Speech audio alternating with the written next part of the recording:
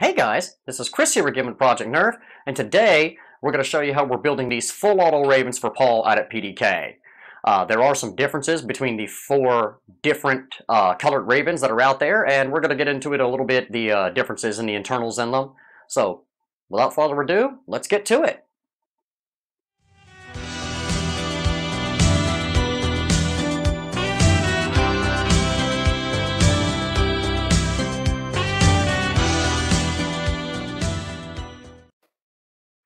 Alright guys, as I stated, we've got all four generations and color schemes of Rayven here, and like I said, each one's just a little bit different on the inside.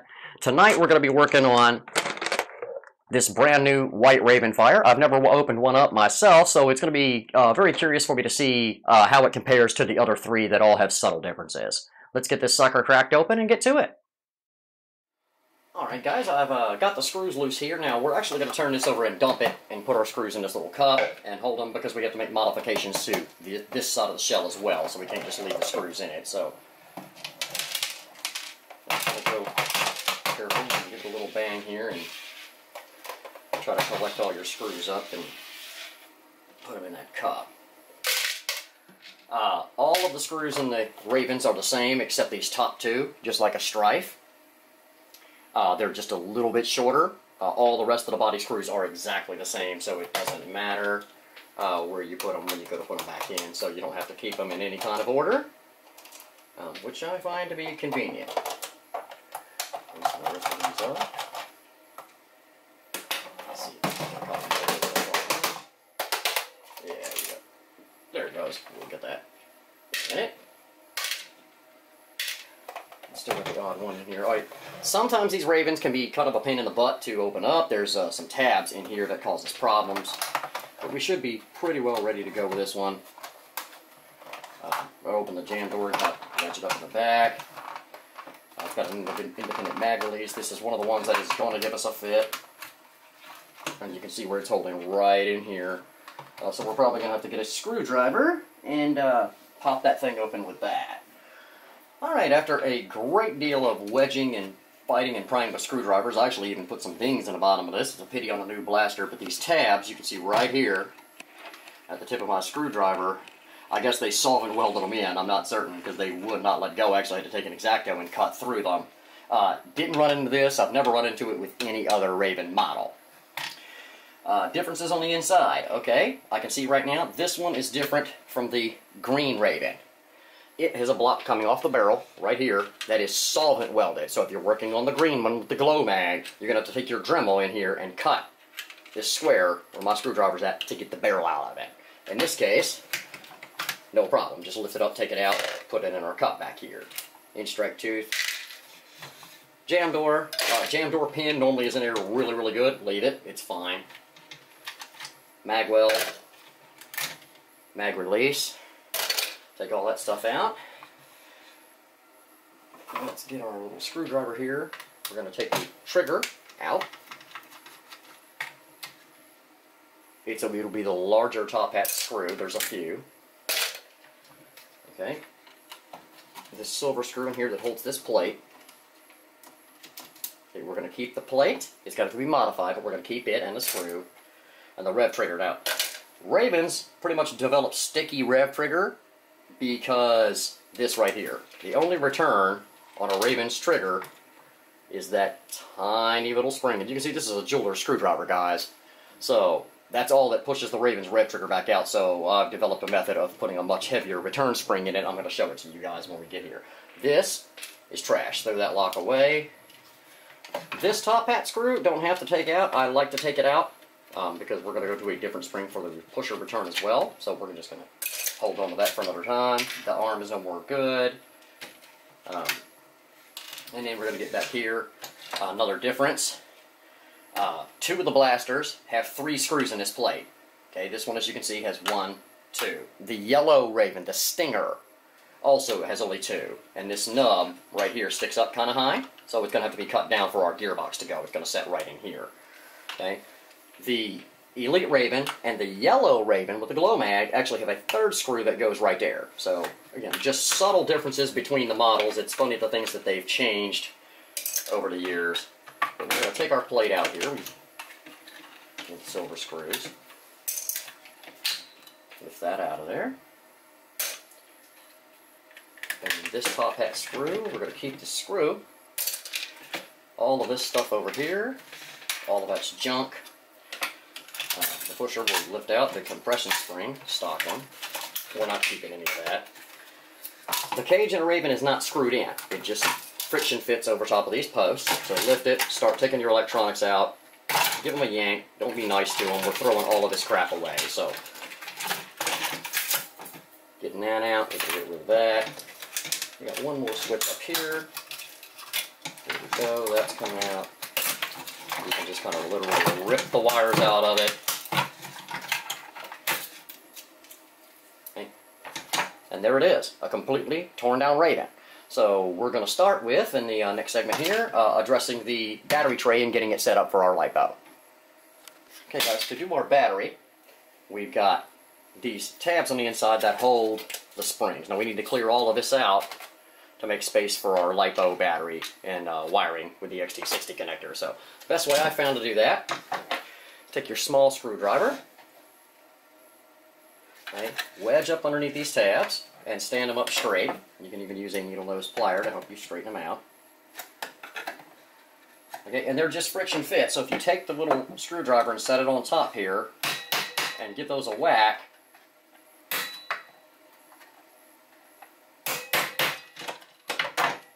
what you end up with is like this, and you can see the springs are pretty well sticking out of this already anyway. Sometimes you gotta get a screwdriver under them to pop them the rest of the way out. There we go. So there's the top ones. The bottom one, okay, you've got a center post that's exactly the same as the top and do the same thing. Hey, now the main posts on here are very thick and heavy and are not going to go through the battery tray easily, so we're going to use a pretty heavy cutter and try to take as much of those off as we can. Like that. And it just makes it easier to push out of the body of the blaster without doing a bunch of dremeling and stuff like that. We need to get rid of these areas in the middle the best way I have found to do it. I'm only going to do one here on camera and I'll take care of the rest and come back to you. Just take a flush cutter like this. And you can get as close to the edge as you can get and cut it straight down. Same thing on the other side. Okay. Now, the great thing about this plastic is typically it's rigid enough that if you get a good straight cut on it like that, you can take it and bend it a little bit and it will break off flush at the bottom. So sometimes it's good to get a plier and work it a little bit. Some in the middle they can be a little bit of a pain. But you can start to see exactly what I've got going on here. Now guys, I'm not suggesting this is the best way. I'm just saying it's a way that has worked out for me for quite a while now. So if we keep working that for a few minutes, that's going to break off pretty clean to the bottom of the tray. There we go. So what you got there, that's pretty flush, guys. You really don't even have to sand that anymore. And then the upper tabs and the lower ones. Don't know how well you can see it. Hopefully you can. On what would be the bottom of the blaster where the mag goes in, there's a tab right there, and there's one in the middle right here. So since we've already taken this center section out, take your X-Acto knife, get as close to the body as you can, and cut that tab down. And then you can take a plier or a screwdriver or something like that and get in behind the tab, hopefully, and do just like that, and just break it out of there. All of this can be cleaned back up later with a Dremel. So I'm going to go ahead and get the rest of these out and get back to you. Hey guys, as you can see, I've got all the tabs out. Now you can see right here, I've widened this out. This is where our wires are going to come into the battery tray. But taking all that stuff out makes plenty of room for our small 2S battery, the XT60 connector, and the wiring coming in from the blaster. So let's move on. Okay, like I said, we were talking about differences. Like I said, in the green one, like I said, the barrel is actually solvent welded into this square, so you have to cut that out with a Dremel. The other three, the barrel and muzzle pulls right out. On the other three blasters, okay, when you go to convert them to full auto, see if I can get this turned around where you can see it. our gearbox is going to sit right here. There's a tab that sticks up right here where my screwdriver's up. It sticks up like that. You have to cut it down. I noticed in this one, it's already gone. So that's a good thing. Less shell cutting for us. Okay. The width of the track in these Rayvens is different. The yellow Stinger Rayven has a very wide track like this. Okay. Much wider. Okay. The Blue Elite and obviously this one are much, much skinnier. And we're going to be using a hooligan kit, and we'll discuss that later, but when they came wide, set up for that Stinger, so I had to cut this down to fit in the track. Now, little warning on this one right here. See the screw tab for the battery cover right at the end of my screwdriver. You see that? There's a little tab sticking up that we're going to have to cut off for the pusher arm to slide all the way forward. So, we're going to get rid of that little tab right there. And we're going to make a little space in here for some wiring, okay? We're going to cut right here. Just cut that out so we can drop a wire in and run it up this way. This one, right here, again, just cut that down so wires can come through here. And then the only other thing that we have to do to this side of the shell, this tab right here where the original switch sat, just cut that off flush. Okay, there is shell cutting for this kit on the other side. Okay. First thing, this depression right here in the top underneath the jam door, that's got to go. It's got to be up flush with its body line. So we've got to cut it. Flushed up as we can get. We made cuts on the sides. Again, just take a plier or something like that and fold the plastic down and work it a few times like this. And there we go, that'll pop off. We'll clean the rest of that up with the Dremel. And this wall actually gets in the way of the pusher arm too. It will actually catch the pinion rack right there, so we're gonna just take a bit of that out of there too. Up flush to the body, and then this piece again, we can just take our pliers and bend. Hopefully it'll come out of there. There we go. It's starting to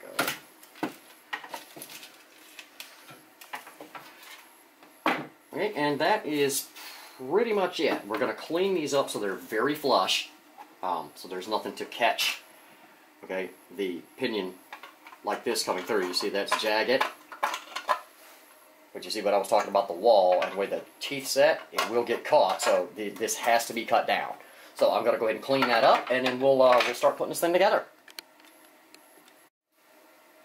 Okay, switch placement in these, I like to do pretty simple. Now, I'm cheating a little bit. I've got this amazingly cool 3D printed part. Yes, it's pink. No one cares. This will save you a lot of work. This is actually a Rayven switch plate. It's designed to go over these crossbars right here. So, literally, you find the gap in it. And in this one's case, here's a little difference. There's a bar here that's not in the other Rayven, so we're going to have to take that down. You learn something new every time you do this. We're pretty close now. Goes like that, that goes like that. And we still have to do a little trimming on that lower bar, but literally that drops in there. It's a very tight friction fit. You can put a little super glue underneath. And then your switch, whatever it is that you're going to use, like this long arm Temco that I favor so greatly, just push this down onto it just like that. So we're going to clean this up, get the switch in place properly, the right length, and then I'm going to show you how we're going to make a return spring for the pusher arm. Okay, you can see we've got our plate installed. Those are really, really good. I got that from my buddy Luke out of Darts. Definitely, if you're going to work on Rayvens, it's well worth grabbing them, guys. They're not very expensive. Like, they're like $1.50 a piece and save you so much BS. I've cut the arm down to the proper length on our rev trigger switch. Okay, and that by itself is okay, but the switch, over the course of time, the spring in that will slack it up and not return your rev trigger. So we're going to make a rev trigger spring, so we've got one more little shell cut on each side to make, right here. Okay, see if I can get my screwdriver. Right there, underneath the rev trigger, on both sides of the shell, we're going to take that tab out, and that's going to make room for a spring we're going to put in it. Spring, okay, I got this at True Value. It's a 3/8 diameter spring, which fits over the shank of the rev switch. Now, this is a pretty beefy spring, so we're only going to cut like a coil and a half off of it. You can see I've just been cutting it down to what I need. So get our big cutters in here and we'll try that and see how this works for us. Alright, and that's going to work out okay. Last thing we got to do is our cover right here that would drop in. We have to cut this bottom piece off of it. So, literally, right there, take a clean cut, and then cut everything off around the screw boss. Nice and flush, like this. And what that's going to do is going to give our spring something to rest against.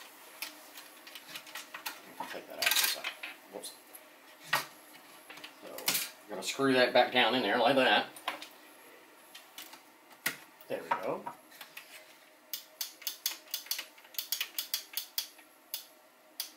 And that's beautiful. Clicky. The return spring is plenty strong to hold that in place. It's not in the way of any of our screw bosses to screw it back together. So this switch is installed. The other micro switch, and let me see if I can find it. There we go. We're going to cut the arm down on it as well. I use these very long arm switches so I can cut them to the length I want. But what I like to do on Rayven triggers, on the bottom side, there's this nice tab sticking off, so when it sits here, like that, see this orange tab, right? We're going to set the switch in here so that it catches the lever like that. So we're going to cut this down. It's going to set about like that, and the orange tab on the trigger is going to engage our second switch. So I'm going to get the epoxy putty out, get that installed, and we're going to make our return spring. Now that's really, really easy for this. We're going to drill a hole right here in the front and attach an extension spring right there. So I'm going to get that done. We'll come back to you. I'll show you what we got. Okay, as you can see, our epoxy putty's hardened up a bit. We've got our switch mounted. We made our spring, right? We just drilled a hole, and all you have to do is hook it over. Remember, the front boss is going to drop in here, the front muzzle, right there, and you're going to hide that little piece of spring. It doesn't hurt anything. And just like we had talked about, the pin that sticks down on the trigger pulls our trigger. Nice and clicky. While I was waiting for our epoxy putty to set up, I went on ahead and did the 5/0 cage.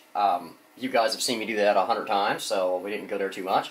Only real difference is, okay, a Rayven cage, the motors face what would be the left side of the blaster, so they'd be facing up, which is great. It makes it easier to wire, in my opinion. This white one does have a couple of differences. Okay, the white Rayven fire, the motors actually have some glue on them in the holes, and you really have to wrestle the motor cans with some pliers to get them out. Generally, you'll end up tapping on the shafts and busting the guts out of them, and then you can grab the can with a big, heavy plier and give it a twist, and it'll pop out of there. And the Rayven fire is the only Rayven that has white flywheels.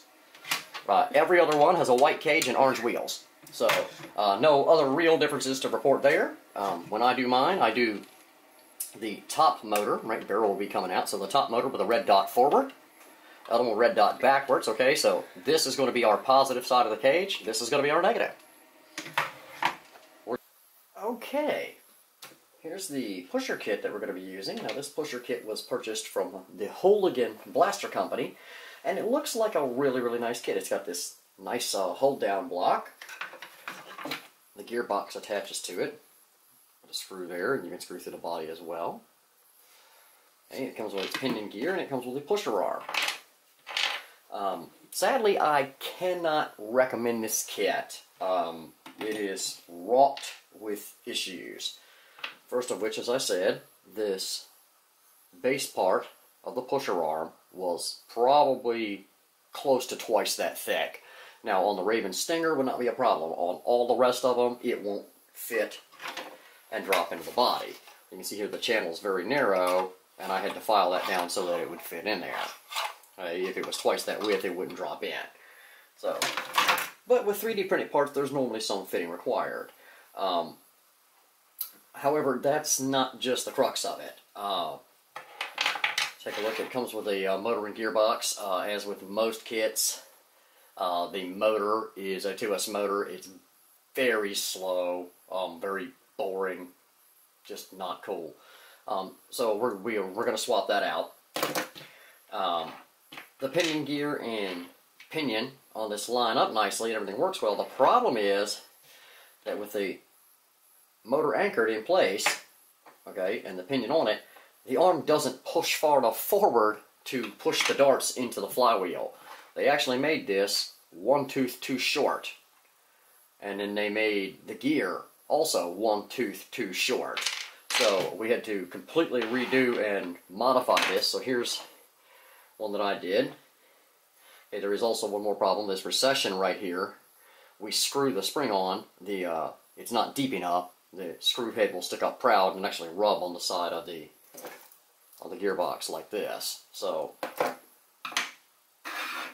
to correct the problems with the pusher, you can see here I actually 3D printed an extra tooth, okay, and epoxied that on, and I also used a screw. Now that's no problem because we're pushing it that way, so that's good and strong. It's not ever going to go anywhere. And I have a gearbox here that I set up. Our Michel 2.0 motor is in there, so that's been taken care of. And you can see here, here's my pinion gear, and if you count the teeth on it, you can see that this one has 7. And our rack with the extra one has 7. This will make it push far enough, and then for the end of the pusher head, you can clearly see there's a difference there. I trimmed this down and I printed this head with an angle on it to give us a little more definitive push into the flywheel cage. So if you're going to purchase these hooligan kits, you're going to have to do a lot of work to make them work properly. Secondly, Hooligan is notorious for very, very slow shipping times. It took them 8 weeks to get these kits out to me. They do not come with a return spring for the pusher arm. They don't come with instructions. There's no instructions on their website. Would not recommend this kit to anybody. So just a heads up on that. But I've already prepped this kit that we're going to put in the Rayven here. So I'm going to get all that installed for you. And I'll get back to you. Alright, so you can see I've screwed this down and I've got this hooked up to my little test box here. And we may have to do a little fine tuning on these teeth. It actually needed like 6.5 to get a full push. We've got 7, so did a little filing on this gear, a little filing on this tooth. It's rough, so we're just going to go ahead and pop this thing with a battery and see if it'll go.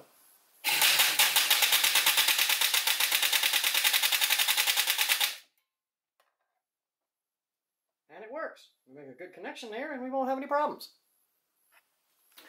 Alright guys, let me break down the wiring on this thing for you. It's actually a very simple pattern. If you've ever done a full auto strife, or especially if you wired a rapid strike, this is easy stuff. So, from our XT60 connector here, that goes inside the stock battery tray, the wire runs out under this orange plate around to the normally open position on our rev trigger switch. Okay? Now the reason I use the normally open is because you have to if you're going to do braking on the motors. Now in this case we did not put braking on the flywheel motor, so it doesn't really matter. But as a force of habit now, I always wire my hot lead into the normally open position. Okay, so when you press the rev trigger and close the switch, okay, it sends power to the common tab, which is now acting as our output. There were 2 wires running off of that. The first runs up here, around, to the normally open, okay, on our pusher motor switch. Okay, the second runs right up here to the flywheel cage. So when you press this, it revs the flywheels and sends power to this switch for the pusher. Simple, easy. Okay, there were no negative wires at all on this switch. Okay, the common on the pusher switch, very, very simple. When it connects, after you've pulled the rev trigger, we have power coming in here. Okay, comes up when you push the switch closed, sends power to the common tab, which runs out to our pusher motor. So it runs out underneath all of this stuff. Drilled a couple little holes right here. This sets clean underneath the magazine, very easy. The wires route right under here underneath the mag release. When we put that back in, no problem. Right to the positive on our pusher motor. Okay, that's the positives. The negative runs from the battery, right here at our XT60, under the plate, under the flywheel cage, to the normally closed position on the pusher switch.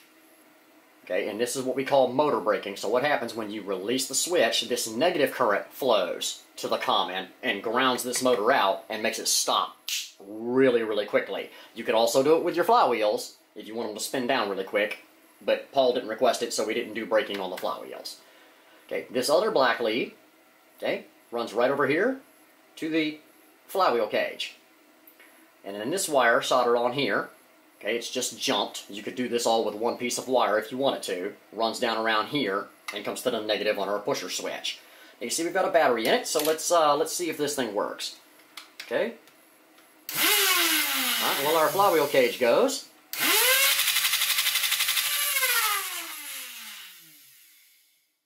And our pusher works. So we're good to go. I'm going to button this thing up and we'll give it a test fire. Alright guys, here it is, the finished product. It's got the really cool white and clear magazine in it. I've got that loaded up along with a 12 mag. Let's see how it goes. Watch the ducks.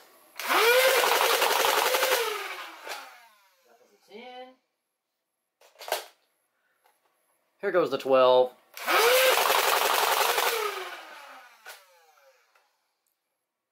Just a thing of beauty. Guys, till next time, this is Chris for Project Nerf saying, have a blast.